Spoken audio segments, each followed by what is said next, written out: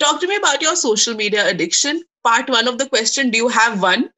And second, how do you deal? What is your approach to social media? Okay, so I love social media because I feel the Team Natch reached wherever it reached thanks to it.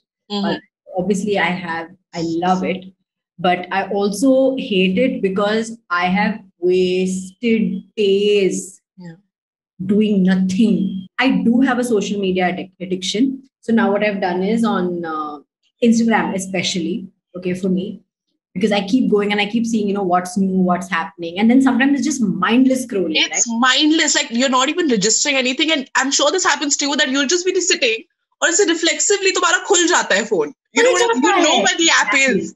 Yeah. Exactly. Khul jata hai phone, right? But now there is a 1 hour lock on it. Oh God. Only 1 hour in a day you are allowed to use Instagram. But on some days, what I do is I just delete the app. Uninstall.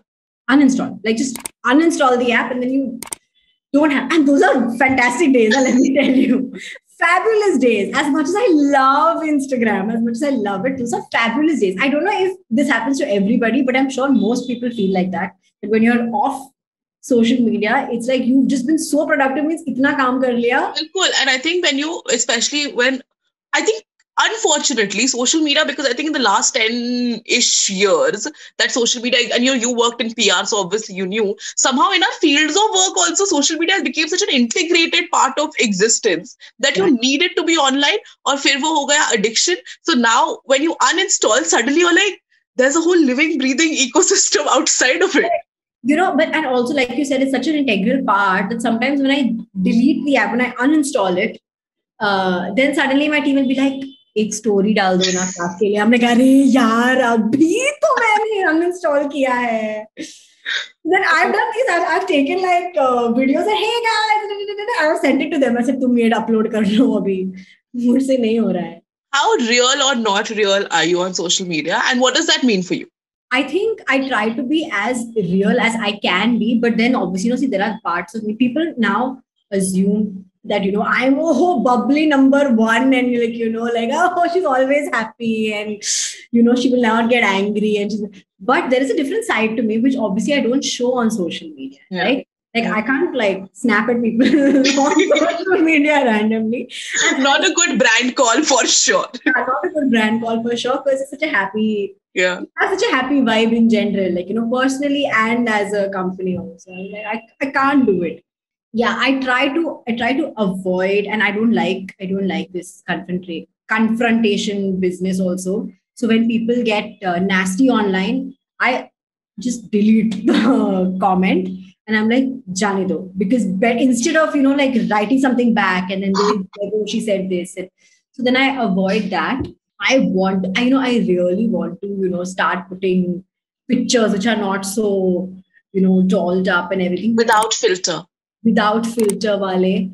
But see, now also I'm sitting with morning subah utھ ke matlab cheek tint or lipstick dala hua hai. So it's just like a vanity thing, I think now that I don't know if I can, if people are ready to see my bare face without filter, I should try it. You must. And I feel like when at some point you realize that it's not so much about if people are ready to see, if you're ready to show. People are ready to see, yaar, unka kya ja raha hai. I know. I don't know if I'm ready to show. Yeah. That is also true. And it's understandable because it is, it is such a, it's an exposing platform also. Like so many times when you meet people, like I definitely come across much more friendlier than I am maybe in real life. So when somebody meets you who's outside, they have so much context about your life because you're posting, to unko to lagta hai ki main to roz dekh rahi hu isko, and I'm like, arey par. So I have a pet name. Okay, all my close friends call me Cola. And they're my close friends. But now I feel like my fan clubs and all also calling me Cola. I'm like, अब मैं बोलूँ, मैं नहीं बोलूँ, ऐसे रहने दो यार. It's sweet. Of course, they mean well, but they mean well. I know completely. They're doing it out of love. But suddenly, everyone just feels that, oh, we know her and she's my BFF and I can say whatever I want to her.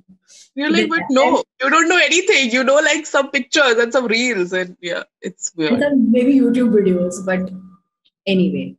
YouTube ka kaise tumne socha? You were just like, now this is another, like, was it more of a business decision or a personal one? honestly, the intention of starting it was also that, why be on only one platform, that is Instagram? Why not venture into also YouTube? Because people know me on YouTube, so why not? And I already have dance. I have a dance channel, so I knew that let people see another side of my personality, which they don't get to see on the dance channel. They probably get to see it on Instagram. And now you also have enough experience with the platform to sort of navigate this channel better in some way. But it's very different actually. Like a dance video on my channel does well. So there's only one video which is Bandhan Chali with Mithila, and that's like booming, 3 million views. Okay, all the other videos where I'm doing bug, okay, there's all chapar is going on in those other videos. It won't do as well because people take time to kind of. It's different, right? Dance videos are different, blogs are different, content pieces. So I'm also learning.